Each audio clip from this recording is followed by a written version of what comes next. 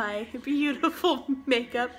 I just wanted to share a little bit about how our day is going. I was invited to my bishop's house tonight for a Valentine's dinner with he and his wife and all of the single ladies that go to our church.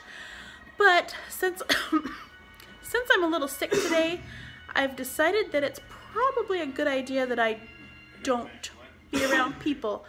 So we're staying home tonight and cooking frozen pizzas for dinner, and we are watching the Olympics opening ceremonies, and yeah, we're just having a chill night at home.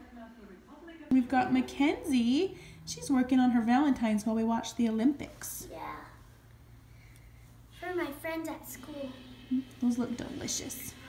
They're like Shopkin. And we've got Kyle playing some sort of video game on his phone. It's called Monster Truck Destruction or Driving or whatever.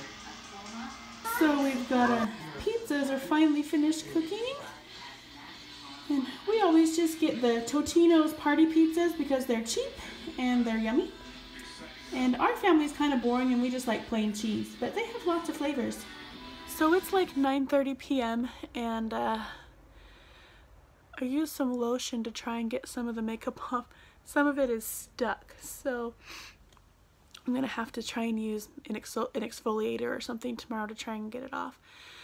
But